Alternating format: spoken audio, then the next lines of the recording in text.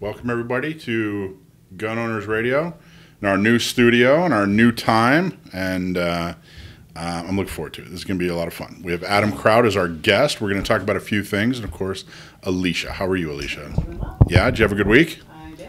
Good.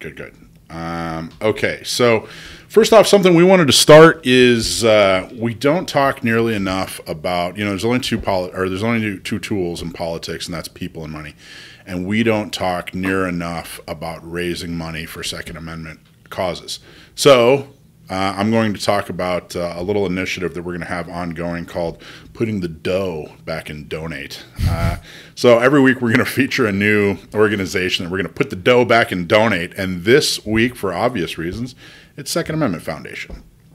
So if you could please, $10, $20, $50, $100, whatever you can do.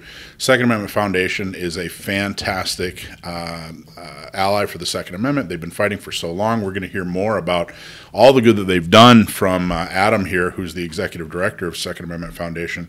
So I'm asking you to please take a minute and go to saf.org/individual, saf.org/individual, and make a quick donation to Second Amendment Foundation. They've done such a good job. So many things to talk about. So thanks for listening. So check out our website. Go to our social media. Make sure everybody you know knows that our new time is 5 to 7 every Sunday. The best place to listen to us is youtube.com/gunownersradio. And thank you, Discount Gun Mart on Marina, for hosting us. Discount Gun Mart has been generous to allow us to broadcast from their inner bowels of the Discount Gun Mart gun shop. So thank you guys. Fantastic shop. You guys are always so helpful. Gun truth of the week. So I thought this was interesting. I wanted to bring this up before we launch in.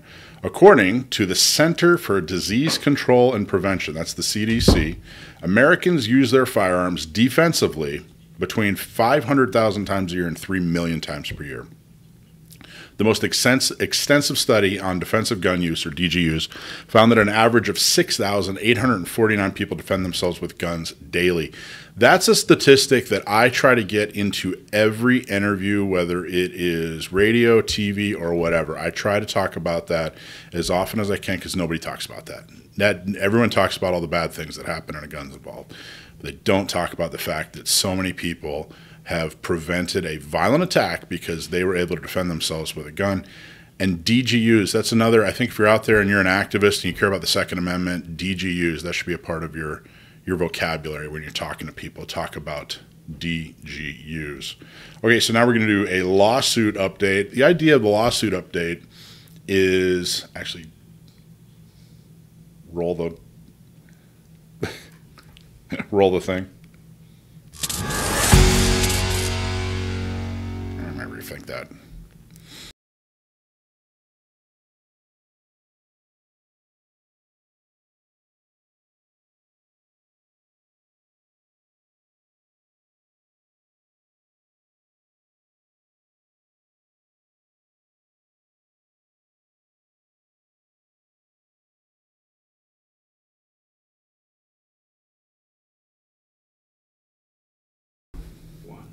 Okay, so the idea is we want to tell you exactly what happened in the lawsuit world, in the world of new laws, and as well as the world of lawsuits, so we can be your one-stop quick shop and talk about exactly, or so that you know exactly what happened, or some of the important things that happened in the courtroom, some of the important things that happened in Sacramento and Washington, D.C.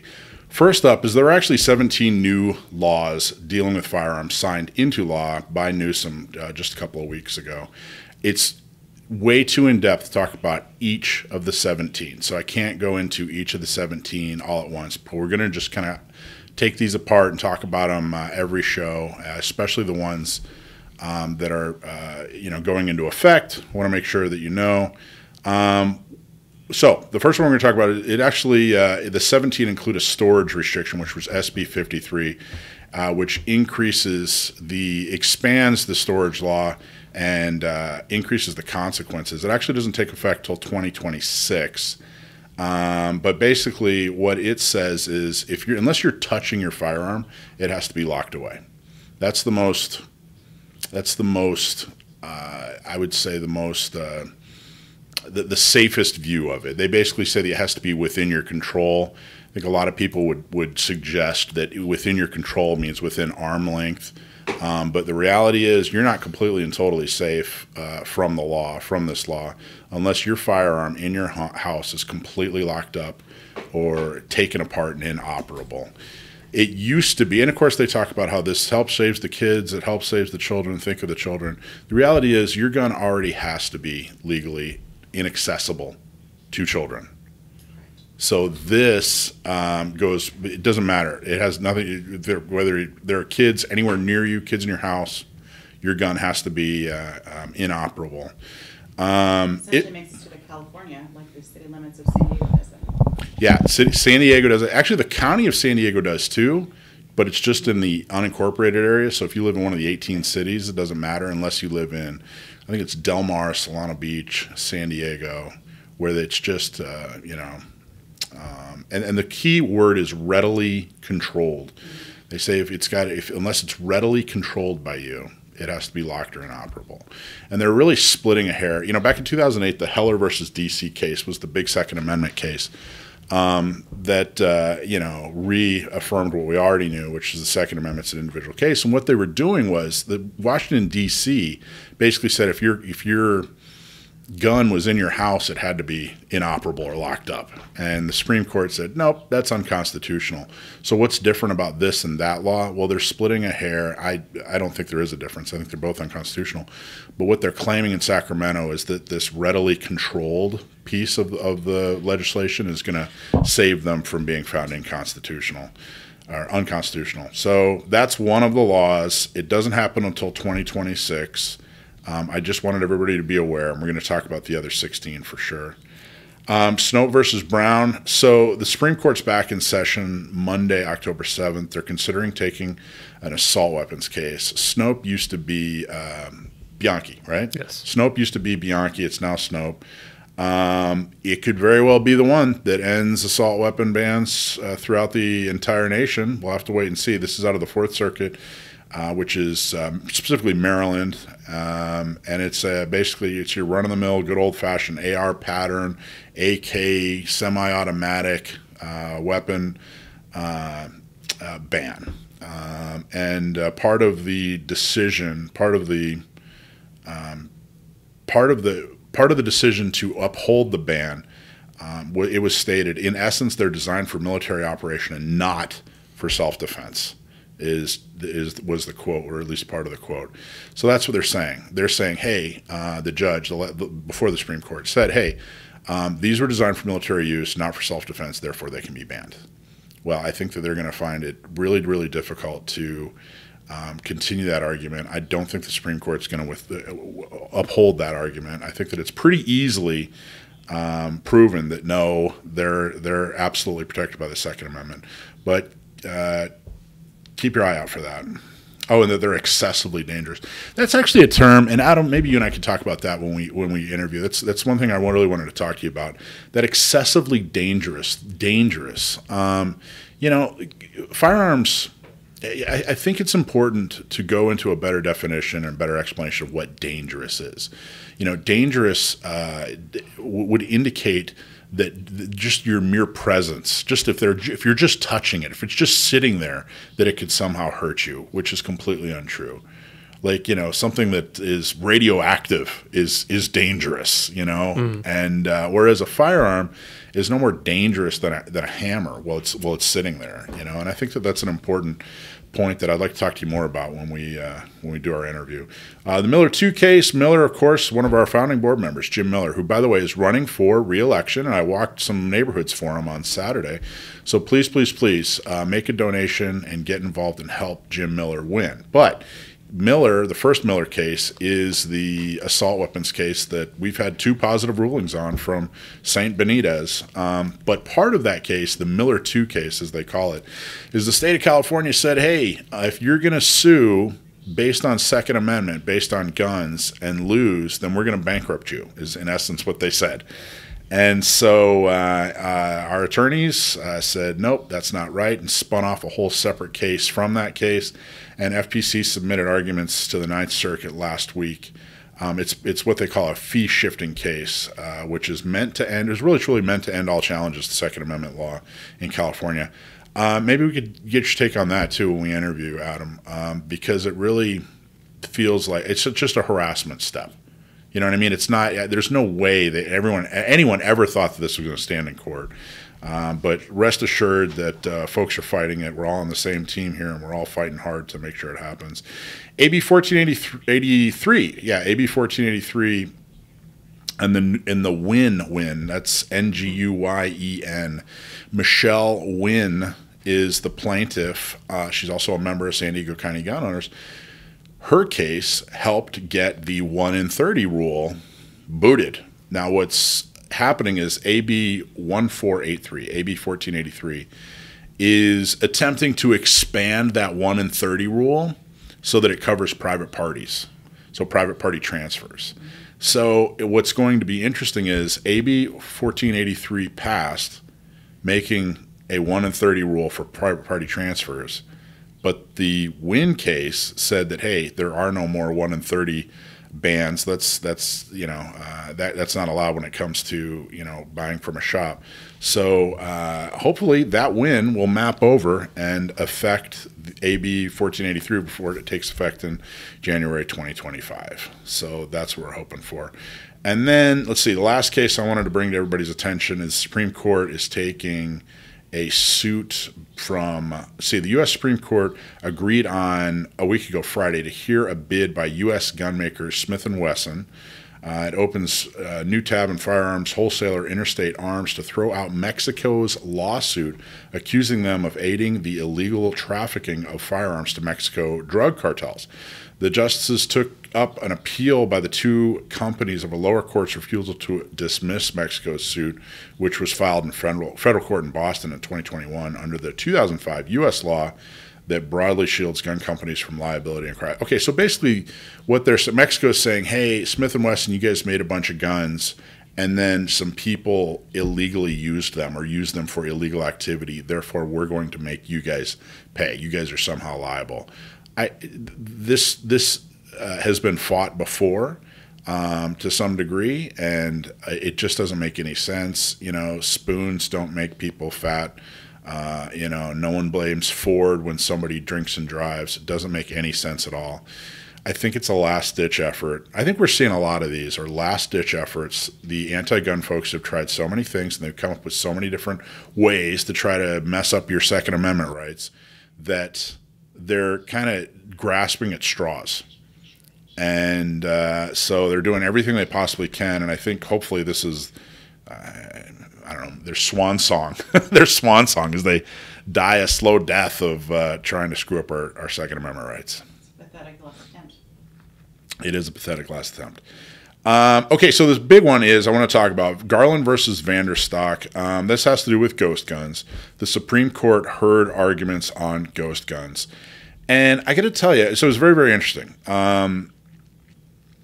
I've heard a lot of commentators talk about this, and they've been very, very positive on it. And this is FPC and we intervened in that case. Yeah, Second Amendment Foundation.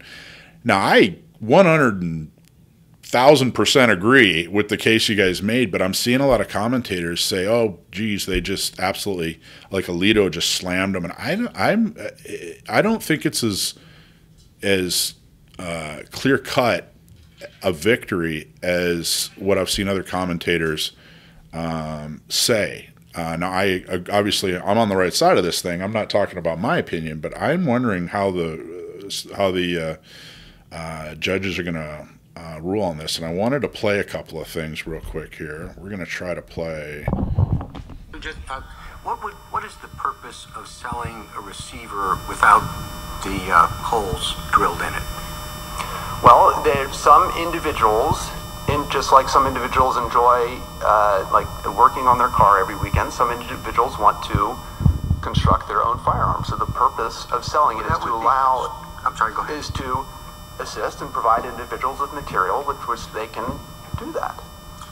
Well, I mean, drilling a hole or two, I would think doesn't give the same sort of reward that you get from working on your car on the weekends. Well, I would encourage the court to read the Vasquez brief. This is not a easy thing necessarily to do, and particularly the Press Democrat article cited there where the reporter engaged to show how easy this was, and in fact showed that he couldn't actually do it. He had to engage friends to help him complete this that were expert in the firearms, and even once you have a complete frame. So that's Roberts. That's Supreme Court Justice Roberts asking the question. And, you know, I'm certainly not a legal guru, but I'm not entirely convinced that he walked away with a full understanding of exactly what's going on with home manufactured firearms. And I think I'm a little worried. But the other one the other quote I wanted to show, or the other back and forth I wanted to show, was Supreme Court Justice Alito talking to the opposing attorney. And let's play a little bit of that.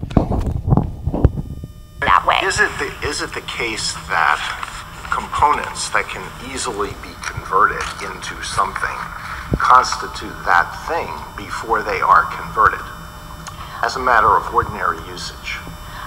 I think that as a matter of ordinary usage, we're not suggesting that any statutory reference to one thing includes separate and distinct things that can be readily converted. So shifting to our arguments under framer receiver, subparagraph No, B. I want to stick with the definition of weapon for just a second. Oh, sure. I'm going to show you. Here's a blank pad, and here's a pen. All right. Is this a grocery list? I don't think that that's a grocery list, but the reason for that is because there are a lot of things you could use those products for to create something other than a grocery list. All right, And so it's not like they're... If I show you, I put out on a counter some eggs, some chopped up ham, some chopped up pepper and onions. Is that a Western omelet? No, because again, those items have well-known other uses to become something other than an omelet.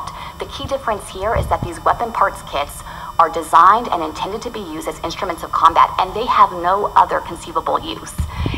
Okay, I think that's the key point here. Now, again, I completely agree with the case being made against Garland. And it's as if they're not even paying attention to the end of Chevron deference. It's pretty clear cut to me that the Congress has a definition of what a firearm is, and they're trying to expand that definition without going through the legal process. However, what she's saying is, hey, you know, first off, Alito said, hey, look, you have all the ingredients here for a Western omelet. Is it a Western omelet, or is it not a Western omelet until we make a Western omelet? Well, that's a good point, but her rebuttal to that, her answer to that was that these kits have only one purpose, that it's not a chunk of metal that you could use for other purposes. The only purpose for this is to turn it into a firearm, and so her case is therefore it's a firearm. I don't agree with it. I think it's, you know, total BS, and they need to go through the proper channels and go through the legal process. But I also think that is the kind of argument that could easily sway a couple of justices that don't understand what's going on. And I am worried about that. And I'm not as positive as some of the other commentators I've seen talk about this. They are looking at this like it's an open and shut case. And I got to tell you, a lot of those guys are smarter than I am, so maybe it is. But I went back and heard this thing and thought, ooh, this doesn't sound as open and shut as I thought. Her criteria of putting on it that it has no other purpose other than be a firearm, that may or may not be a true statement, but why is that the defining? She's creating that category. Excellent segue. So Justice Brown Jackson, let me play a little bit of what she said. So you presented the court with the critical machining alternative, and you say you have these two alternatives. The agency has presented yet another way of going about this. Do you concede that under a facial challenge like the one that you brought, your task is actually to demonstrate that your alternatives are the only permissible ones under the statute? Well, I think it's under a rule of party presentation. We've presented the court with the alternatives that have occurred to anyone, so I think these are the best alternatives that So have you occurred. see the question as what is the best alternative, and the court is just supposed to say, we have three options here, which one do we think the best? The agency didn't pick the best, it's rule stricken. Well, I think we actually don't have that. I think our burden is to show that the agency is wrong. Maybe we don't have the right interpretation, but if their interpretation is incorrect, then they're asking the wrong question.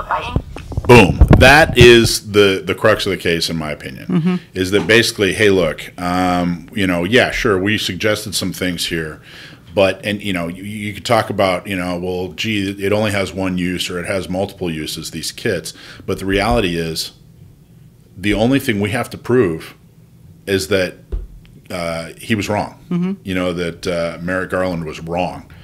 And hopefully, if that part of the argument wins with at least the majority of the Supreme Court, then I believe we'll have a favorable ruling. But if they start getting squirrely and creative, then I'm worried. Then I'm really worried. I'm really worried. Which, by the way, how fortunate are we that Garland isn't a Supreme Court justice? Pretty fortunate. I mean, how close? How close. How close do we get to that? Too close. Very too close. Too close. And so I got to tell you, I think all the people who said, "Oh no, he's going to be great. He's a middle of the road guy.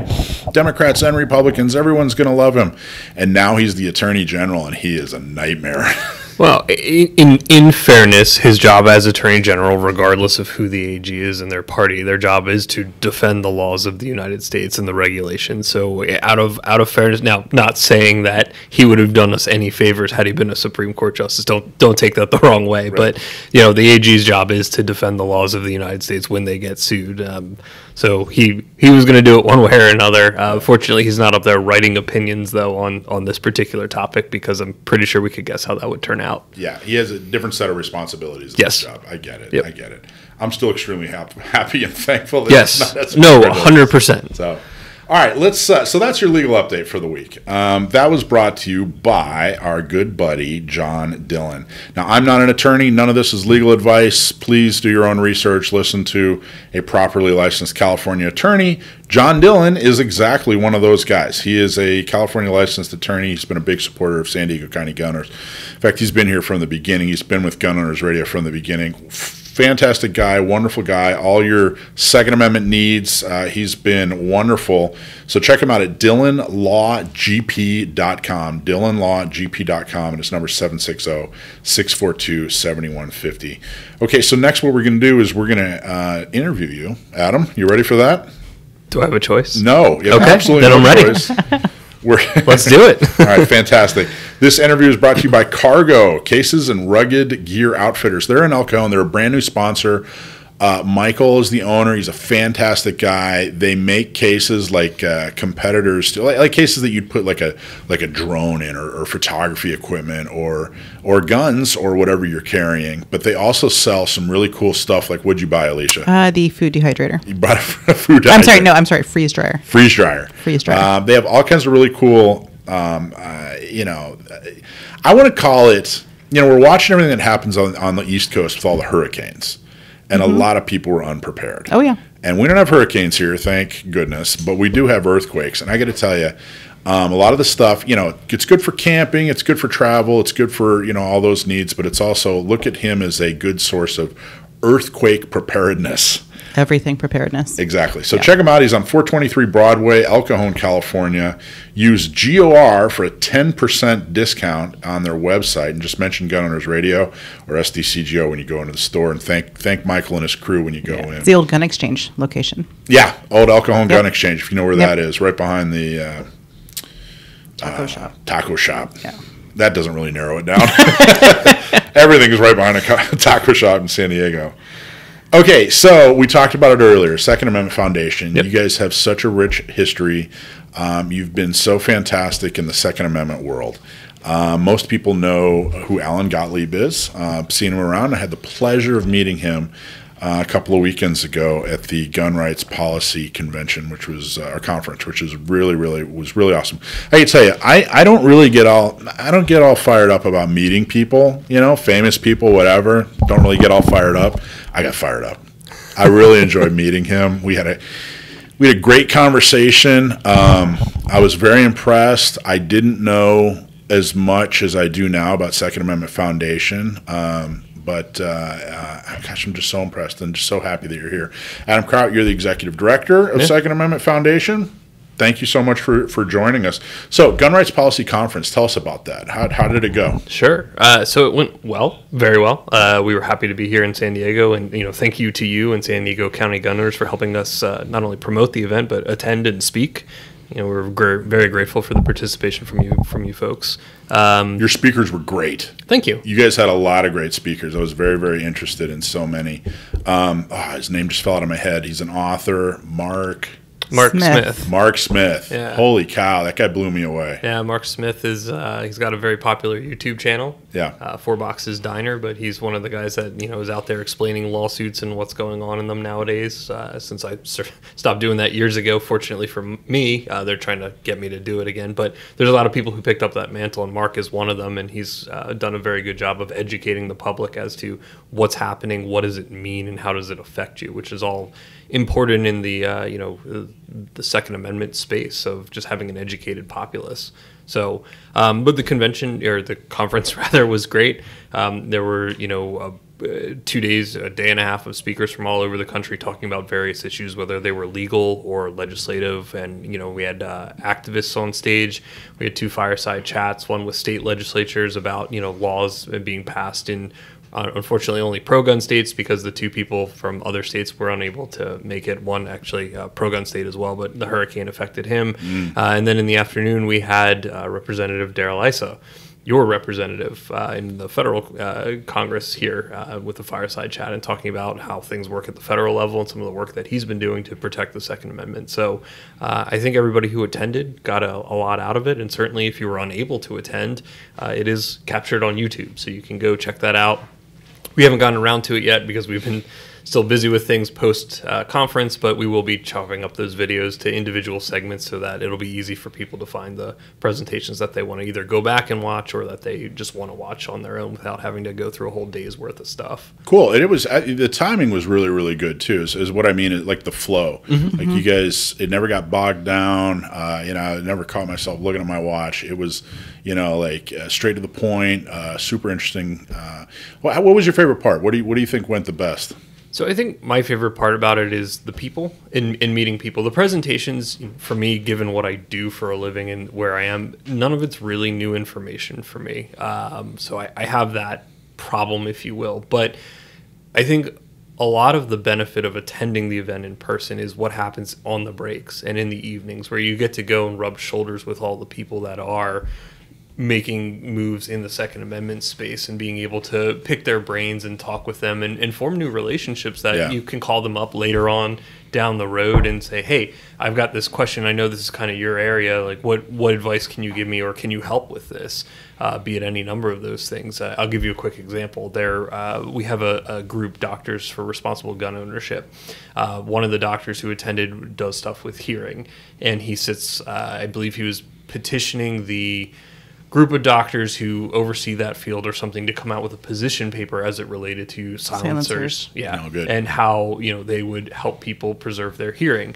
And he was very excited because we had the guys from the American Suppressor Association and the General Counsel of Silencer Shop attend there. So they were able to get introduced, and now they're going back and forth with each other. And he's going to be able to use, I think, some of the information they've provided to help him kind of get that along. So that's just one example of how that kind of works. Meeting new people, getting to meet everybody, meeting other activists, meeting other personalities, number one feedback. When people talk to me about, the weekend, they all talk about who they met, who they got to talk to. It was really, really wonderful. And again, I that was the highlight of my weekend, was I got to talk to Alan Gottlieb, which was really amazing. What's it like working with him? It's great. I got to say, it's great. So here's the anecdotal story. I joined SAF as a life member in 2013, same time I joined NRA.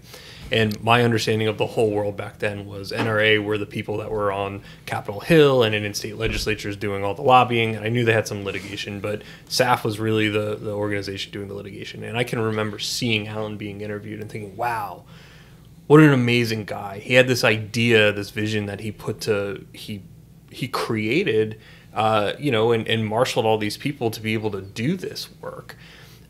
Never in a million years thought I'd ever be talking or let alone working with him. And then I met him one time, and he was super friendly and personable, and he's got that just bubbly, charming, outgoing personality.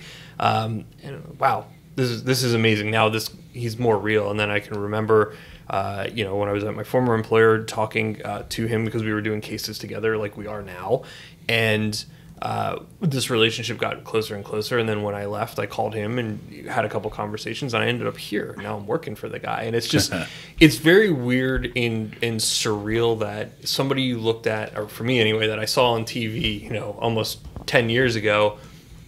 Now I talk to the guy all the time, and he's just another guy. Yeah. He's just another person, but he's very passionate about this, and I mean, he has fun doing it. He loves it. Like, he lives for this. This is what he enjoys. So working for him is great. Yeah, that's all. It must be. I mean, he really is just lives and breathes and exudes Second Amendment. Yeah. And it was really nice. He I just kind of saw him in passing at the the happy hour after, and just went and said hello, and he sat there and he talked to me for quite a while. Yeah. And was engaged. Yes. And it wasn't a bunch of bumper stickers. He was engaged in the conversation. He really wanted to know what we were doing. It's a meaningful interaction. Yeah. So I was very impressed. Very, very cool. For those who aren't as familiar with Second Amendment Foundation, or SAF, right? SAF. Those who aren't as familiar with SAF, what do they need to know? If you're an activist in San Diego right now, and you love Second Amendment, you're not quite sure where SAF fits in, what should they know? Well, we are a 501c3, so we don't do the grassroots lobbying or lobbying at all. But what we do is litigation and education.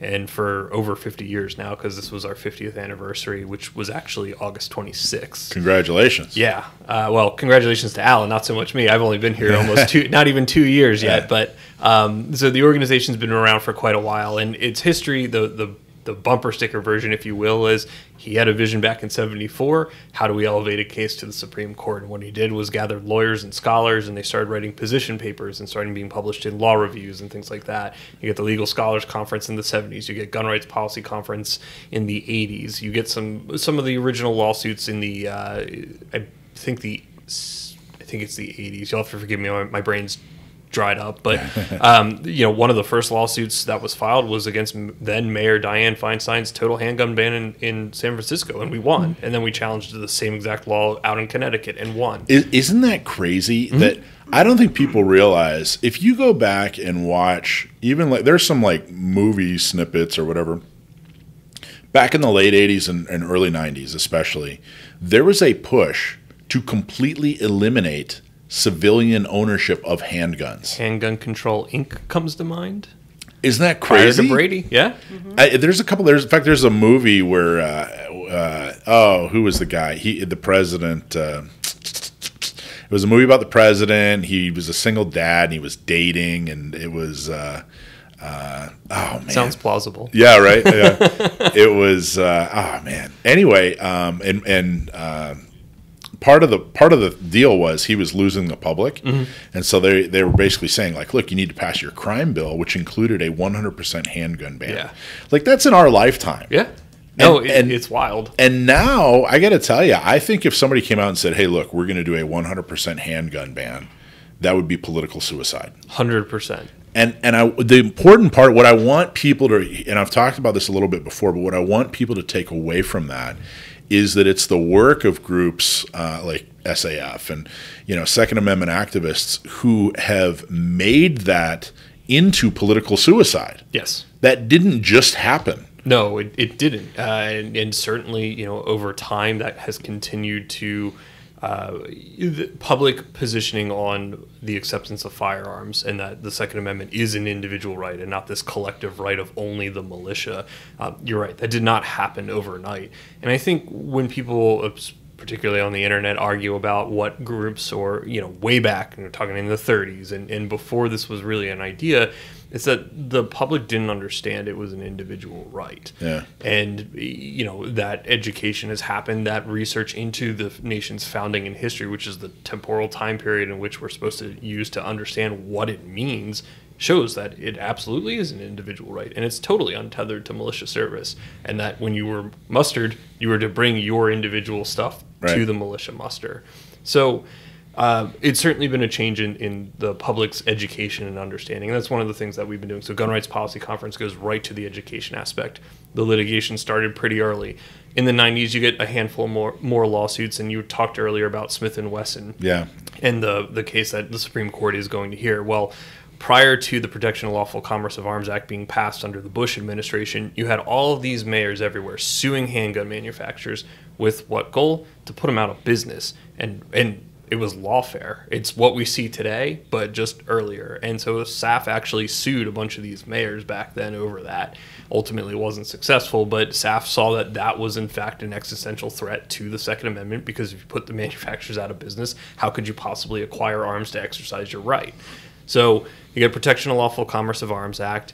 2008, as you mentioned, you get Heller, and Heller is really where the floodgates open. So since Heller, and well, since our founding, not since Heller, we've been involved in over 260 lawsuits, either as a lawsuit we filed, one we funded, or filing an amicus in somebody else's lawsuit. And actually, that number is probably 270 now, if I had to guess. I got to go count the cases. We currently, you wanted to talk about California, why San Diego gun owners should care. Yeah. We have, I think, 15 active cases in California, some of which we're partners on. Yeah. Some we partnered with CRPA on, but we're challenging all of the nonsense that comes out of California, and the reason is twofold. One, those bad ideas are exported and they go elsewhere, and then we have to deal with that nonsense in other parts of the country. But two, there's no reason that you Californians who are gun owners, where there's millions of you, should have some kind of second-tier Second Amendment. You should get the same Second Amendment everybody else gets. And everybody else should get the same Second Amendment that the founders guaranteed us, and that's what we're striving towards. So the litigation is a massive component of what we're doing today. The education aspect is something that we've done, and that's a component that we're building out a new form for to go into the future here in 2025. So I'm very excited about that, and the reason is because if you have a more educated gun-owning populace, and just general populace, the more appreciative and perhaps less likely they would be to allow politicians to infringe on that right. And I think the context I use to explain this to people is, back at the time of the founding, everybody understood why the founders adopted the First and the Second and the Fourth Amendments. Like, they saw what the British did. The problem is that if those lessons aren't taught generationally, and as society changes, people forget. And you get further away temporally from when these atrocities were committed. You get a populace that doesn't understand and says, well, we don't really need that. You see it right now in the First Amendment context. Well, we should be able to stop speech that's mean because it hurts people's feelings. Well, there is a solution for that. We as society just shun those people. They can say whatever they want, but we don't have to accept it. No, not to say that there aren't limitations, but the Second Amendment, I think, is one of those things where people say, wow, we live in a great country. The government would never do any things.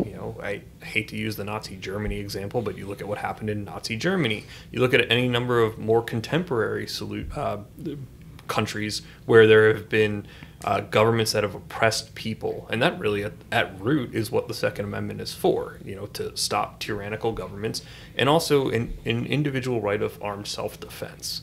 And people forget the Constitution didn't give us these rights. They just simply codified a pre-existing right and prevent the government from infringing on it. So that's really what we're here to do. We're having a blast doing it. I'm having a good time, but I wish I didn't have to. Yeah. It would be great that one day there was just okay, we're done, close up shop, and I go find something else to do. Maybe I'll do that like bake sale dough for your organization. Doesn't it? It feels to me like recently, especially since what was the last case? 2 years ago, last Supreme Court case, Second Amendment case. Bruen. Holy cow! Especially since Bruen, it feels like the good things are tangible. Mm-hmm. Is the only way I can really, you know what I mean? Like, Heller was like, cool, and then McDonald was like, great. SAF case, by the way. So, yeah, McDonald's is a SAF case, right? And that all felt great, but it also felt like, it didn't feel like we were quite out of the woods. Bruen, it really feels like, okay, this is a tangible thing. Like, this is a This is a real tool that they're handing us that we're going to actually see real results from. So, yes, but no. Bruen didn't say anything Heller didn't. Right. If you look at what Bruen says, it says the only thing it did do was get more in depth into carry and the bounds of carry. But even Heller said that, you can carry a firearm for offensive purposes, in your coat or your pocket, whatever. It already said what the test was. The circuit court screwed all that up for years. And I have a feeling we're going to see it again with the circuit courts. We're already seeing them playing games with, how can we kind of take this language the Supreme Court gave us and find ways around it. You look at the Seventh Circuit, the assault weapons ban challenge, Harrell over there. The Seventh Circuit judge, his name's escaping me, I think it was Easterday, wrote an opinion that just eviscerated what Bruen said. You look at what the Fourth Circuit did in Snope. That's our cert petition with other groups. The Fourth Circuit did what they did in Colby. They said, that's great. You have this test. Who cares? Wow. We're just going to invent our own out of whole cloth, and we're going to use some language here that's really dicta to hang our hat on. And if you don't take it, Supreme Court, well, guess what? That becomes the law of the circuit. And the problem is when it becomes the law of one circuit, if other circuits haven't really decided that issue yet, they're going to go, hey, we're going to import that idea over here. Well, the Fourth Circuit said X, so we're going to do that here. Right now, the Ninth Circuit hasn't ruled on any of its assault weapons ban challenges, and we know that post-Heller, the Ninth Circuit, even if you got a favorable panel decision en banc, they said, cool, California will help you out. That law is constitutional. Good luck to everybody.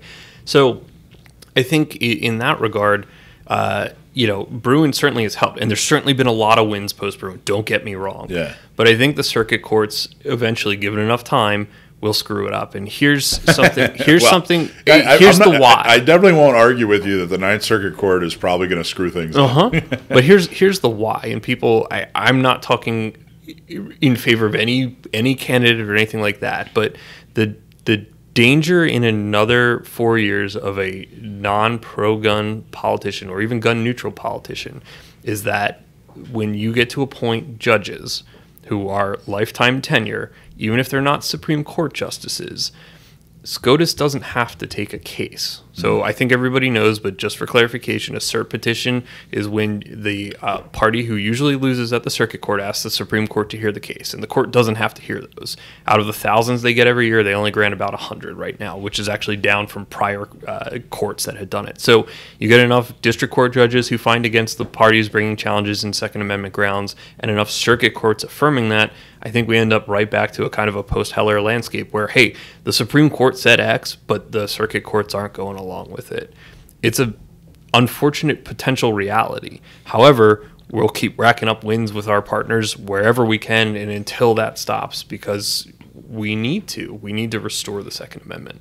So you've been there for 2 years. You've been at SAF for 2 years. Almost, yes. Almost 2 years. What are some things that you want to emphasize or change, or what direction do you want to help SAF go in? So you had mentioned earlier about some of you don't know about SAF, and the reality is a lot of people don't know about SAF. So one of the things that we did when we first came in was we took stock of the organization, and the thing that was very exciting to me was that there's a hell of a foundation that's built there. The problem from my perspective was they weren't very good at marketing themselves.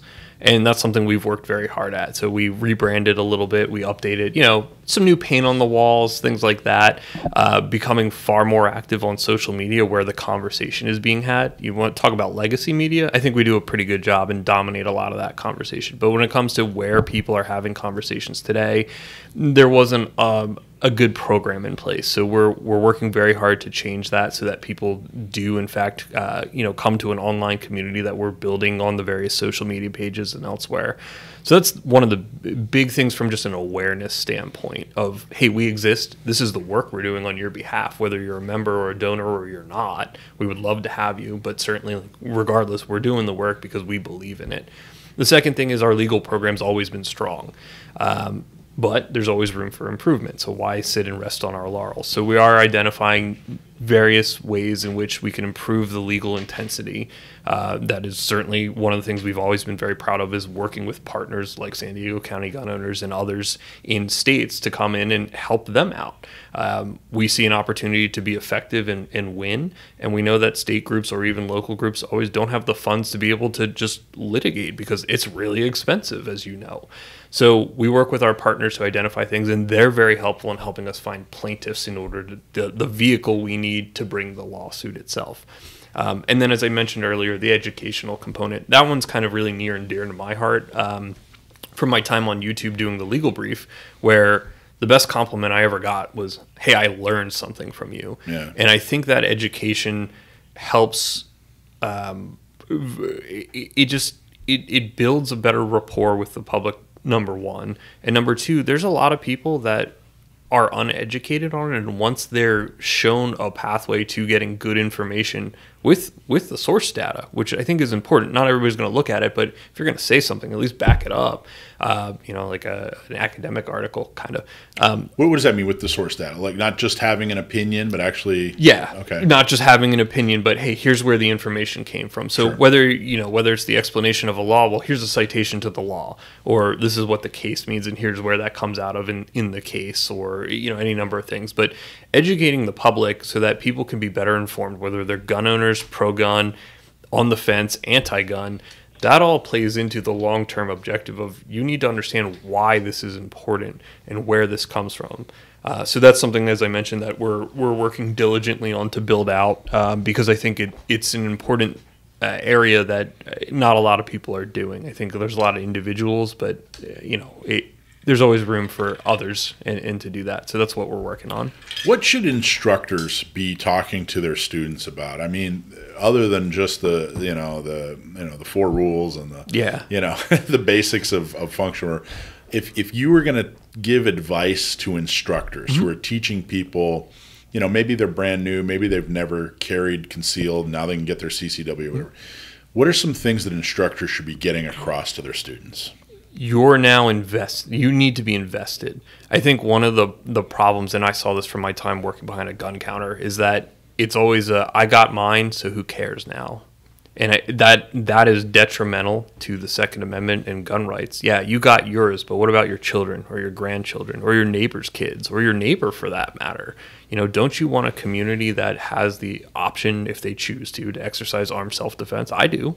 Doesn't mean that I think everybody should have a gun. You don't want one? That's fine. I'm not going to tell you need to go buy one, but I think instructors and trainers, they all need to make a point that these people need to get involved. Now, whether that's by virtue of the individual choosing to become an activist and calling their representatives or donating to a group like SAF or San Diego County Gun Owners, there's ways in which one can do it, but I think the point of you need to get involved and not just your responsibility doesn't simply stop at you bought the gun and you took a class and now it gets to sit under your bed, or if you carry it or whatever that looks like. That you need to get involved in the political fight over it, because that's how long term this continues on. It is. You do hear a lot of people say, Alicia, I know you've had students that are just like, well, I don't want to get involved in politics. Right. Well, that's fine. But politics are involved in you. Right. Yes. So that kind of doesn't matter. Mm-hmm. I know Absolutely. you and I have talked about that. You've heard students say, oh, yeah. And it's frustrating. It's frustrating, but it's understandable. I mean, I get it, man. People are trying to live their life and they're trying to feed their kids and pay their taxes and just put gas in the tank, especially here in California. Everything's so much more expensive. So, Adam, what motivates you? Like, why is this important? You got to feed yourself and pay your taxes and do everything. Why is this why did you turn your life over to this? It was something that was a personal interest. So my story's kind of, I think we talked about this before, but my story, there was no desire for me to end up here. I didn't wake up one day and say, you know what I want to do with my life? I want to do that. What I did was I took a year off after I had graduated college with a degree in political science. What the hell am I going to do with this? So I took a year off. I was working, and I ended up, my dad, kind of pushed me to go to law school. So, okay, I applied. I got in. Went as a night student so I could kind of put off being an adult another year. Not the best decision, but I did it. And then I get towards the end and go, oh, I got to find something to make myself marketable for a job. I need to find an internship. And I happened to be on a Pennsylvania gun forum very frequently. And I was very passionate about guns and the Second Amendment, but I wasn't super involved politically other than kind of joining organizations and sharing things on social media and occasionally donating to groups when I had a couple extra bucks. Contacted this lawyer and said, hey, I'm coming towards the end here. I would really like an internship. I'm very interested in firearms, and I see what you're doing, and that sounds kind of neat. So we went back and forth, and ultimately I ended up with an internship, and that's where I worked for 5 years, representing individuals and industry members in any number of different things. And then from there, I moved to the nonprofit space. I basically got poached out of that job, more or less, which was cool, and that opened up a whole new world for me. And I think what motivates me today is seeing the impact we have on individuals. And I think a lot of times that's lost in the conversation. You talk broadly about assault weapons, or you talk broadly about bans on carry, but when you talk to the individuals that you're actually bringing the lawsuits on their behalf of and how it impacts their life, and then you extrapolate that to how it would impact another individual's life, that's what really motivates me at the end of the day. Like, I want to make the world a place where those kinds of restrictions aren't imposed on people and that they can have the same right I have. And I think that's where it really motivates me today, being able to have a positive impact. And look, I've said this before, it's not a secret. Like, I want to make my mark and then be on my way. I don't need to be here forever, but I want to do as much good here while I can before there's somebody else that is chomping at the bit that has good ideas that are not mine, that can take the reins and run with it. Yeah. You know what I really liked was recently, so the 11% tax. Yeah, the excise tax. What I really liked about that lawsuit is it's the first lawsuit I can think of where everybody's in on the same lawsuit. SAF, CRPA, NRA, FPC. Did I miss anybody? But anyway, we've got 55 lawsuits. I can't remember. Right.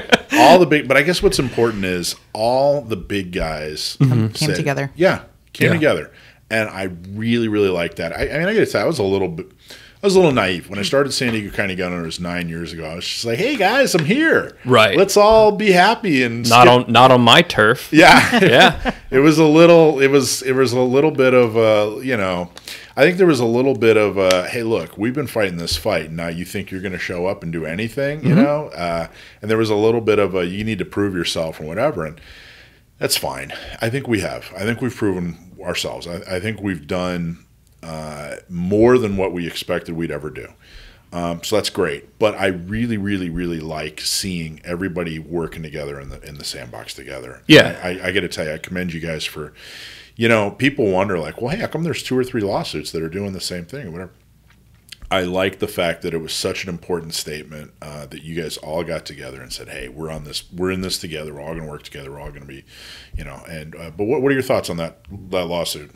Well, I hope we win, for one. That's a good one. Yeah. That's a good thought. Adding an additional tax on an item that's already taxed at the federal level with an excise tax, it makes it more cost prohibitive for individuals to be able to exercise that right. And I think people lose sight of the fact that, as you mentioned earlier, particularly with the way the economy and things have been as of the last couple of years, that people are trying to put, just basic things on the table, or they're going into debt putting food on the table and getting to and from work and all those things. So how on earth could I afford to not only buy a gun, but buy the ammunition and then find the time to train with it? And then you look at the insane things that come out of the legislature of, well, you should have mandatory training classes and all this other stuff to exercise before you can even exercise your right. So you couple all those things together, and it's like, this becomes very expensive very quickly for me to be able to do any of this. So anyway, we certainly think the tax is unconstitutional. We hope that the court is going to agree with us, but we're prepared to take that, one and go swinging for the fences on it because it's trash. Is it hyperbole to call it a poll tax, to compare it to a poll tax? I don't think it's hyperbole. I think that it's a question of whether courts will like it or not. But I don't think it's any different than a poll tax. At the end of the day, you're adding an additional tax on an item to be able to exercise a right. We would today anyway, if somebody suggested that in order to vote you had to pay $15 or what have you, everybody would be up in arms about that. Maybe literally. Yeah, maybe literally. Same if as it relates to speech. You want to say some things. Oh well, now you got to pay money for it. Now we're not going to get into the permits and time, places, and manner, and if that kind of stuff, because there are certain instances where you do have to pay to like hold a rally or something. But I think generally speaking, yeah, it would be fair to call it that. And it's okay. So, am I making too much? Am I being too kumbaya with the whole? Hey, you guys are all on the same lawsuit, or do you think that there's a new level of cooperation that might be happening, or you know what I mean? Or am I reading too much into this, or do you think? Hey, it looks like I don't the think future? you're reading too much into it. So, again, to talk about SAF for a moment, and then I'll get into your question. SAF has always tried to maintain great relationships with everybody, and certainly with the state level groups, that's always been true. We've always, generally gotten along with a lot of the national groups as well. And the point being that it's better to have friends than people that are just pissed off at you all the time, trying to shiv you in the back. Now, there's certain times where strategically we may not join a lawsuit with somebody, or somebody might not join a lawsuit with us, or you may find a duplicative lawsuit filed elsewhere because, hey, maybe they chose to challenge the same law but in a different court. So you have two lawsuits going against that. But at the end of the day, it does become, an expenditure of resources on everybody's behalf. And if you're litigating the same issue here, and here, that causes, groups to spend money that might not otherwise need to be spent, and then you have to deal with how that shakes out on appeal too. What does that look like? Are they consolidated? Are you fighting for briefing space now? Not fighting, but you want to be able to say your part just as much as the other group wants to be able to say theirs, and the court says, well, you've got X number of words to do it in, and you all have to do it in the same brief. Well, I raised issues, they didn't. They raised issues, I didn't. How do we address that and do it fairly? So it is generally better to work together, and we certainly try to have a good, healthy working relationship with any number of partners, whether they're state or national groups. What do you think we should be doing better? Second Amendment. I mean, people that are engaged with the Second Amendment, maybe gun owners is too broad a term, sure. But people that care about the issue, that are even somewhat engaged, what do we need to be doing better? I think we need to be engaging people better that are, maybe it's the people who are gun owners, but they're not Second Amendment savvy activists, or maybe it's just the neighbor that has no clue. Right? Take them shooting, introduce them, and I'm not saying go tell them that you have an armory in your house if you're one of the lucky people who has one of those. But I think having what we as a society have seemingly lost is the ability just to have a conversation, and perhaps even at the end of the conversation, walking away in disagreement with one another, but not going, that dude's the enemy and I'm the devil to him, but just, hey, we have a different opinion on this, and we can still find other common ground or things. And I think that in and of itself has become a major problem for us as a society, where it's just now us versus them. Now, certainly somebody who's hell-bent on denying me and anyone else their Second Amendment rights, no, I'm not going to be friends with that person. Let's be honest about that. And maybe I just put my foot in my mouth with what I said a moment ago. But I think there are people who you can lead horses to water, and they just haven't had anybody that was willing to even have a conversation with them about it. And, okay, well, I understand why you feel that way, but what about this? And go down that road with them of, okay. And maybe you've opened a door that they don't walk through yet, but you keep having, the curiosity gets piqued. And the next thing you know, they do walk through the door. And, hey, you can be there to shepherd them onto the side of, hey, guns are not a bad thing, and the Second Amendment is important, and here's the why. It's different. I think that talking to people that are either on the fence or haven't ever thought about the issue or disagree, but they're not sure why, talking to those folks is definitely something that we could be doing better, the Second Amendment community. And I think the most useful, most effective thing that I do is when I'm talking to somebody like that is I paint out, it's not about me. It's not about, Michael Schwartz and I want guns, and guns are cool, and the Constitution and God-given right. It's about, I've met so many people that need to be able to defend themselves. Mm-hmm. I know so many women who, are able to defend themselves, whether they're in a poor neighborhood or they're in, have been, some kind of domestic violence situation. Painting that picture of You humanize the issue. Humanizing and showing them, hey, look, I care about people. That's why I want to do this. Whereas in the past, I actually gave a talk once to the local Republican Party, and there was this left-wing hack of a journalist who happened to be there. And I gave this whole talk on, like, look, the rhetoric at the time had gotten really charged, and this was over 10 years ago, 10, 12 years ago. And I was basically saying, look, if you're talking to somebody who voted for this government and you're talking to them about the fact that, hey, they're tyrants and I have a gun, that's not going to go over well. This is the government they voted for. So talk about the fact that, hey, I need to defend myself. I need to protect myself. We all need to defend ourselves and our neighbors and whatever.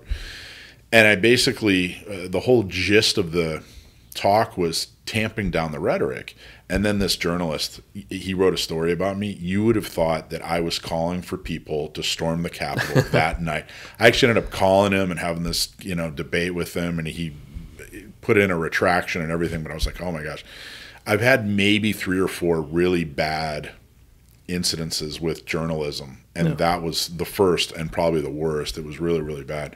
But what's a trick or a technique or something you use? What do you like to do when you talk to people who maybe aren't in full agreement with you? What's the most effective way to get them to see things your way? I think first by trying to understand what their point of view is and what their hesitation or aversion or just flat out, like, no, I don't think. And once you can kind of see the lens they're looking at it through, it might give you an angle to say, okay, well, have you thought about it this way? Or, here's an example of why what you're proposing is a problem for someone else. Maybe not me, but, a single mother who wants to be able to defend her kids. So right now we'll use the 18 to 20 cases as an example here, right? Everybody loves to use, we let kids who are, 17 with parental permission join the military and they get to carry machine guns and grenade launchers and all this cool stuff, right? Well, that's great, but how many women, have kids when they're 18 years old and they might be a single mother and she has, either a spouse or a boyfriend or whatever that's abusive or, has to deal with people harassing her all the time. Like, shouldn't an 18-year-old woman who has a family be able to defend herself? We're really going to say no to that? Well, get a restraining order. Okay, so now I have a piece of paper. That's cool. And if the cops get here in time, maybe something happens. But shouldn't I be able to have access to something more immediate for my defense versus a phone and a hope? One would think. Yeah. And I think, again, that humanizing, that's just one example.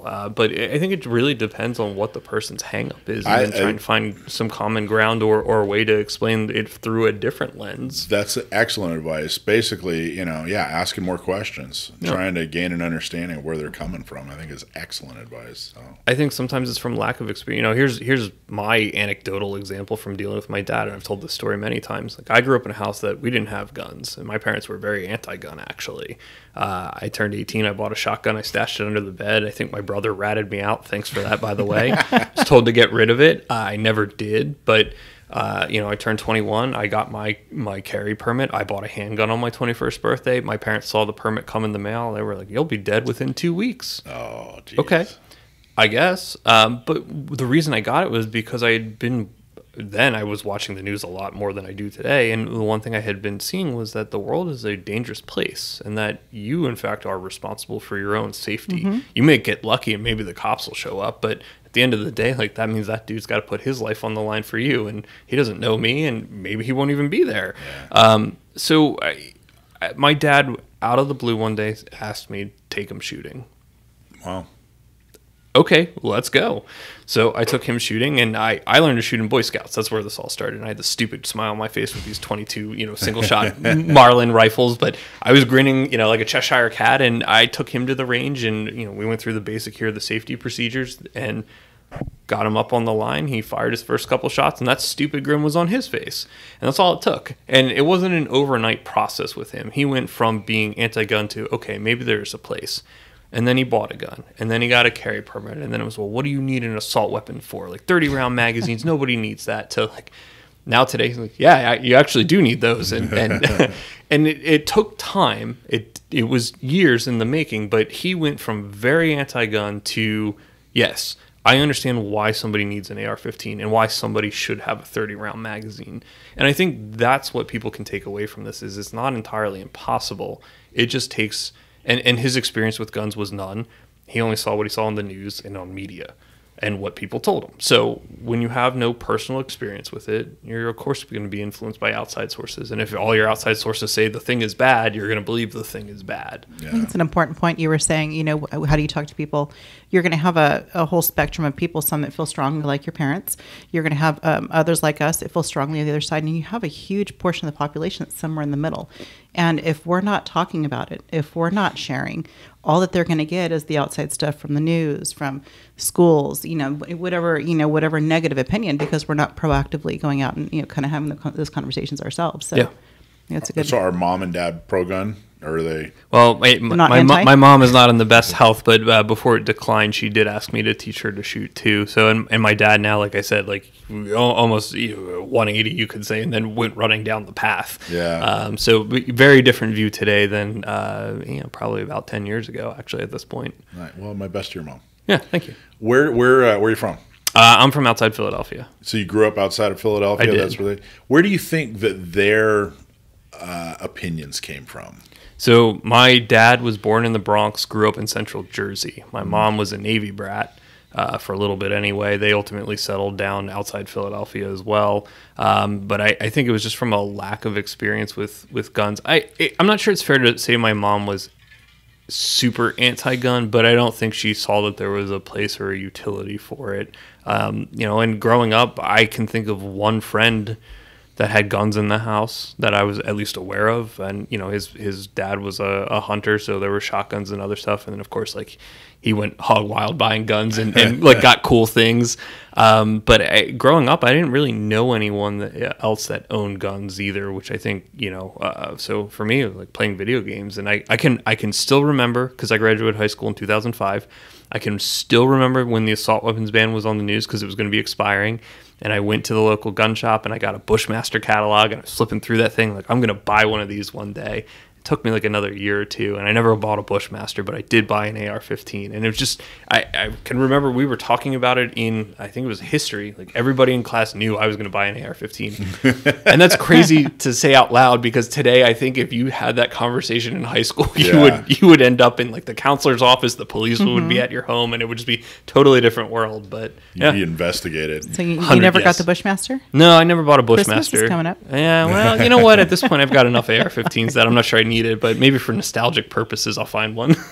I bought, when I turned 21, I bought a Glock, a Mossberg shotgun, a 500, and an AR. And, just I had to scratch the itch. Like, I'd been waiting my whole life, And at the time, my parents were not sold on the idea, especially my mom. And but by the time I was done with her, she had bought she had a better AR than I had. She had like a piston. I forget what it was. I want to say it was an LWRC or a PWS. I can't remember the manufacturer now, but she bought it. I'm like, what the hell?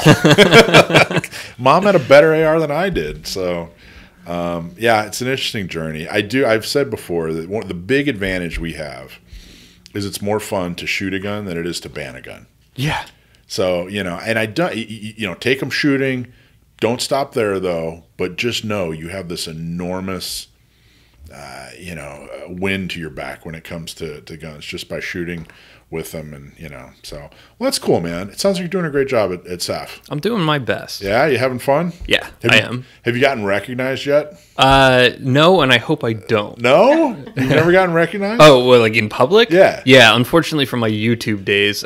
Mainly industry events. Yeah. I get a lot of guff about that from some of my colleagues. But no, I mean, it would be nice to walk into a room at an industry event and nobody having any idea who I was. Like, that would be cool. But I genuinely do enjoy talking to people. There's been a lot of interesting folks I've met over the years, and I try to, one of the things that I do. So you mentioned Alan giving you like genuine time. Yeah. One of the things, at least, that happened more so when I was doing the YouTube stuff than as of late. But I would get emails from either kids who were in college that were thinking about law school, or law students that were, how do I do what you do? And I would always take the time to talk to them, because people took the time to talk to me when I was younger.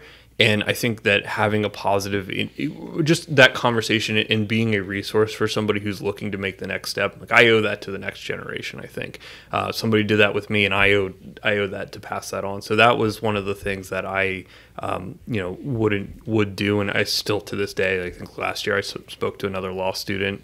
Actually, this summer I think I spoke to a second year law student who had an internship at a organization that did First Amendment stuff, but was interested in, this kind of law, and hey, can I get into that, and what's that look like? So how do I do what you do? I don't know. Be zero plan whatsoever in life. Have people open some doors, and do a good enough job that people are like, hey, come on and have an interest in giving it a shot.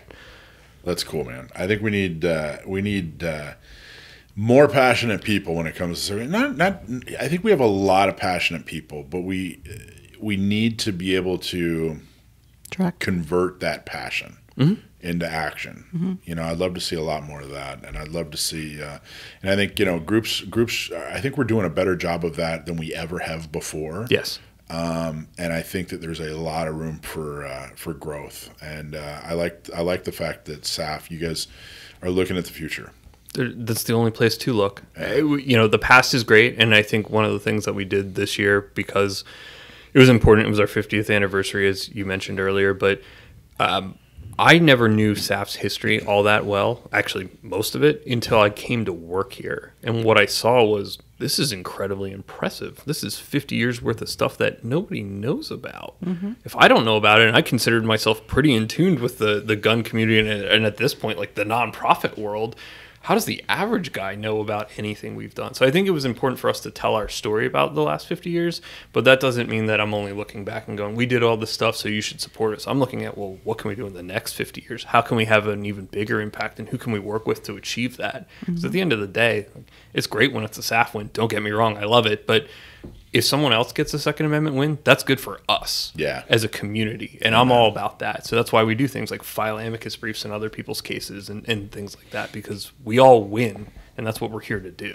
Yeah, I actually just put up a meme on San Diego County Gun Owners Facebook page that I had made over the weekend that says friends, and then it lists, SAF, FPC, NRA, CRPA, it's a whole alphabet, all alphabet soup. Yeah. And then enemies, your inactivity, and then stcgo.org/volunteer. People ask me frequently, like, well, who should I be supporting? And I tell, look, if they're in the business of fighting for Second Amendment rights, cut them a check. I got nothing against any of these groups. They're all doing a fantastic job. They're playing a different part of the field. There's a lot of overlap, here and there between some of the organizations, and that's fine. That's encouraged. But SAF, I got to tell you, you guys are knocking the cover off the ball. Oh, we're doing our best. Thank you so much. Anything else? What else would you like our listeners to know about or do or hear? I mean, so you just mentioned supporting groups. And the one thing I've always told people is that I of course want you to support SAF, but I don't want to bully people into it. And what I've always said was, go take a look at what we're doing. And if you like that and you think that's worth supporting, then support us. And if you can't support us today financially, tell your friends and family about us. Just share us out there in the world, because that helps us too. And then when you get to a point where you can make a donation, and even the $10 helps, then go ahead and do that. But make sure you like what we do. And if we're not there yet, man, I hope we get there tomorrow or the day after that. And that's what I'm striving for. Awesome. Adam Kraut, Second Amendment Foundation. Awesome job, man. Thank you so much. Yeah. Don't forget, put the dough back and donate. Second Amendment Foundation is our focus this show, this week. So go to saf.org/individual. Do that now if you're listening to us live, but if you're listening to us on Spotify or any other podcast provider, then do it during the week. So saf.org/individual. Okay, we're going to move on to our curtain call. All right, let's with do it. Alicia Curtin. You ready? I am ready. This is sponsored by Straight Shooter. Straight Shooter are awesome. These guys are so great. Heating and air conditioning. If you haven't taken advantage of their offer yet, please do. For $17.76, they will come and evaluate your system. They will make sure that you're on track, give you a tune-up, let you know if there's anything that needs to get done. But mainly, if you call them and get the 1776 deal, you're letting them know that, hey, thanks for supporting Gun Owners Radio. So please, please, please give them a call, 619-922-3937, or go to straightshooter.ac. Straight Shooter, awesome guys. Changes season, triggers a lot of people's allergies. The Straight Shooters can help you with their indoor air quality. Give them a call. Make sure that you can breathe easy and clean. All right, so what are we doing today? So we'll call. Right, but before we roll into that, just Yeah. really quickly, you were mentioning the $10 donation. We have Yes. a super chat from Mike White to thank for. Hey, in thanks, Mike. the chat. I met Mike at Gun Rights. Yeah, You know- at your event. It was really nice meeting Mike. I have a very unimportant question for you. I have a very unimportant answer All right. for you. So one of the things that gave me the biggest smile, in addition to the people, because of course the company was great, who designed the wording on the lanyards? Oh, the silencer shop ones? Yes. The guys down at Silencer Shop. You can thank them for the humor they had up there on that. That was great. Okay. Yeah. So I guess we can just share it with everybody. Right. I believe what the lanyard said was Biden will never get my guns. right, because they're upstairs I or keep something them along I those keep them lines. I keep upstairs. them upstairs. Yeah. Oh, see, somebody. I didn't catch see that. Yeah, Yeah, that's on one hilarious. side. It was on the inside, so it Yeah. was Silencer Shop branded on the outside because Uh-huh. they sponsored our registration, and then on the inside it had that language on it, which was, as Amazing. you said, funny. It was. Biden will never get my guns because they're upstairs. Yeah, I keep them upstairs. Nice. I like it. Yep. All right. It was bugging me. I had to ask. Oh, that's a good question. All right, curtain call. So our curtain call. So our curtain call generally, the kind of the spirit behind the intent of this portion is just to talk about a defensive gun use, and this one started as that potentially, and then it evolved into something else. If you're not familiar, there was a situation just a week ago today out of Bruen County in Texas. Are you familiar, Adam? I'm not. Okay, so let's talk a little bit about it. So it's been in the news, but what it is there was a guy, this is around 10:30 a.m. on a Sunday, who made a call to 911 requesting police assistance at this church. Didn't really give a whole lot of information beyond that. So so law enforcement had a response. They showed kind of thinking it was going to be a welfare check at that point because they didn't really have a whole lot of information to go on. When they arrived, there was a man who reported that he was one of the security persons for this church, and that he had seen two people suspicious in the parking lot, one of whom had a rifle. And he reported that he had this interaction with them. He felt the need to defend, and he took two shots in their direction. I guess he states that they then ran off in a white van and left. So the response to this was massive. This is Texas, right? Yeah. I've heard of it. Right. So, rifle on church property, right? If you think about kind of the premise of this, there's already so much fear and concern about hate crimes, whatever it may be, whether it's political or religious, whatever, safety in a church, right? There's some, we got the whole thing with Israel and all of that, there's been so much historically that's gone down that the Sutherland shooting was in, I think, Texas as well. Right. Yeah. So so that's what this was put out as. So there was a huge response. They actually brought in some federal agencies in addition to the local law enforcement, and it was a massive, huge response. And they got all these agencies involved looking for this white van, looking for these people, because the concern is if they were here now, where are they going to go to next, because they're now on the loose. So fast forward 24 hours. They have this guy in police custody that made this report. They interview him. So kind of the shortcut to the end of the story, he lied. Wow. There were no people. There was no rifle. They've not released they've released very limited information on this. We don't know his intent. He is talking to law enforcement, but they've not given us any inkling as to his reasoning behind what he did. I have my own speculations and my own thoughts, but really the concerning part of this is much like anything else. You cry wolf, what is this going to do in the future? What is this going to do to people's response if they hear something? Are they going to fail to respond or to react if there is a real life situation? Is law enforcement going to potentially kind of drag their feet and kind of wait and see, or maybe not respond as they should? Kind of what can the fallout from this be is a concern. Interesting. In addition to what's going on in this guy's head. He did fire 2 shots. There were 2 casings. He did admit to firing. He did fire 2 shots. That wasn't just a claim.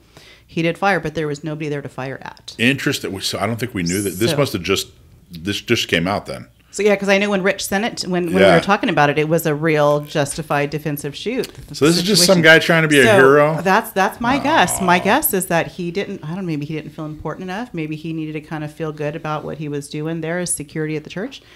I mean, what are your thoughts on, so my concern is the whole deadening people's, much like, I'm going to liken this, on a range. I'm not a fan of calling, if you ever go to an outdoor range, I'm a huge fan of, here's what I prefer. The verbiage is important. Mm-hmm. If you like to give a warning that there's going to be a ceasefire that's scheduled to come up soon, I'm a huge advocate for, giving a cold range warning. I don't like throwing that word ceasefire out there as part of the warning. You deaden people's senses to it. Right? So I think that those reactions and responses need to be genuine, and it's important. We don't need to be lessening the importance or deadening. Oh, of course not. That's interesting. I think because when we originally picked this story, we thought it was a legit defensive gun user. Right. Turns out this guy's just a liar. Yeah. And I was going to be in for a bad time. Oh. Honestly, They charged him with three different counts. We say that we defend and we fight for and we stand up for sane, trained, law-abiding gun owners. Absolutely. And if you're not all three, I'm just not interested. I got to tell you, I hope whatever consequence. I mean, we don't know the full story, right? We don't. They are who knows? They are keeping this tight to the vest. If this guy needs mental health, I hope he gets the mental health treatment. Whatever, right? But if it's as clean cut as this guy was jerking around and wanted to feel like a hero, I hope that he gets the maximum consequences he has coming to him, because that's it's not just a right; it's a huge responsibility. And he clearly, not clearly, he may have abused that responsibility. Which abuses that right and puts all of us in jeopardy. So, interesting. And 2 rounds being fired into who knows what direction. Yeah. There's concern there, too. That's interesting. All right. Well, there you go. There's the curtain call. Every week we're going to have another DGU, defensive gun real use. one. It might be a real one. Well, this one evolved, and I thought, let's still talk about it. You get the mulligan in the new studio. I know. Okay, so deployment. We're going to talk about deployment, and then we're going to get Sam on. He's going to answer a cool question. So deployment, every week we're going to talk about what's coming up and what we need you to do, and this one is sponsored by Red, White, and Badass Brew, which is my buddy Dustin. He makes awesome coffee. Go to RWBB Coffee, which stands for Red, White, and Badass Brew. .com. Use code GOR and you'll get 15% off. So use code GOR, get 15% off, buy some coffee. I get really good coffee. I wasn't a coffee guy until this year. I made it 48 years of my life and was not into coffee at all. Did better than me. Yeah. Welcome to adulthood. I know, right? And then I was coming to a radio show and I was a little tired and I stopped at a diner and had a black cup of coffee. I was like, hey, I just need caffeine. It'll never be the same again. I was like, where have you been all my life? It'll never be the same again. I like the smell of coffee. I don't drink it. Oh, really? No. Well, check out Red, White, and Badass Brew. They actually have I do buy it for my family. Do you? Yeah. It's they have like a bourbon one? Yeah. Well, there's like a whiskey and a bourbon. That's what whiskey business. Yeah, it's called whiskey business. Yeah. My family likes that too. Okay, so don't forget, by the way, go back and donate, Second Amendment Foundation, saf.org/individual. Okay, so here's what we need you to know. Here's the deployment for this week. We have our monthly meetings, the 16th, 17th, and 18th. That's Tuesday, Wednesday, and Thursday. 16th, 6 p.m., North County Shooting Center. We need you to be there in San Marcos. The 17th is Wednesday. That's Poway Weapons and Gear in the beautiful Poway. We need you to be there at 6 p.m. for our monthly meeting, and of course, the 18th is Thursday at our home away from home, LaBella's. Everybody's going to get fed, but I got to tell you, LaBella's has got the best pizza. So if you're trying to figure out which one you should go to LaBella's. If it's based entirely on food, We have a lot of election things to talk about. We need you to attend 6 p.m. It's Tuesday, Wednesday, and Thursday. Pick the one that's closest to you or the one that has the best pizza. Volunteer opportunities. So there are a bunch of volunteer opportunities. We're a month away from an election. We're trying to get our voter guide out as much as possible. Go to stcgo.org/volunteer. Pick a tabletop, pick an event or something that you can help us out with. Over 4,000 members. We need you to show up. We need you to, take half a day, half a Saturday, morning or afternoon, and volunteer. We'll show you exactly what to do. We make activism easy. And of course, vote. Need you to go vote. Go to the county register of voters. It is not too late to register. You can actually, if you're not registered, you can go and vote, take a provisional ballot. Go and vote early. San Diego actually has, I know there's a lot of, I'm not going to get into voter fraud or whatever.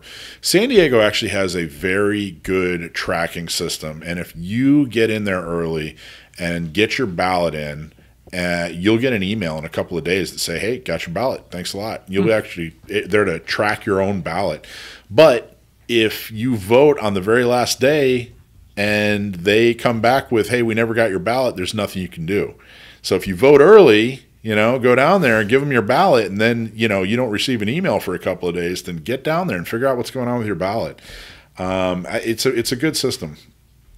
And then last is Intro to Off-Grid Communications class. Man, if the two hurricanes that hit the East Coast haven't convinced you that all things can, just fly out the window during a natural disaster, I don't know what will. So Intro to Off-Grid Communications class, October 19th. You can still sign up at gunownersradio.com. It's a $250 class. And if you sign up quick, you're actually going to get a radio with your sign up. Actually, you'll get a radio anyway, but if you don't sign up before, I think it's like this week, I think they need to sign up by Wednesday, and you'll definitely have the radio in the class. Let me see. Yeah, and that's taught by one of our board members, by the way, John Baldwin. He's going to teach you how to be a ham radio operator. I was kind of surprised. I don't know, maybe I shouldn't say that, but I was kind of surprised, Adam. We did this ham radio class at the gun show at the symposium. Yeah. And I was like, yeah, I guess. Yeah, sure. There's no problem. And it was full. It was like one of the more popular classes. People were super interested in that. No, I don't know if you shouldn't say that. It kind of surprised me as well. Although I think, certainly the Baofeng radios, I know a lot of guys are using those. That's the radio that they're giving away. Yeah, exactly. So here we go, right? I'll admit it. I haven't bought my Baofeng yet, despite seeing guys using them for like 3 years now. And be like, yeah, I should probably grab one of those and get on comms. I know the guys at the range I'm a member of for the night shoots, they all use them at the night shoot to communicate from one range to another for safety purposes. All the RSOs have them and stuff. And like, okay, this group's moving to the next range, stuff like that. So certainly in the context of a natural disaster, probably not a bad way to go to be able to get a hold of people when your phone doesn't work. Yeah, so check it out. So there you go. Monthly meetings, go vote, volunteer opportunities, and then Intro to Off-Grid Communications. Second Amendment, man, it's not a spectator sport. We need you to be involved.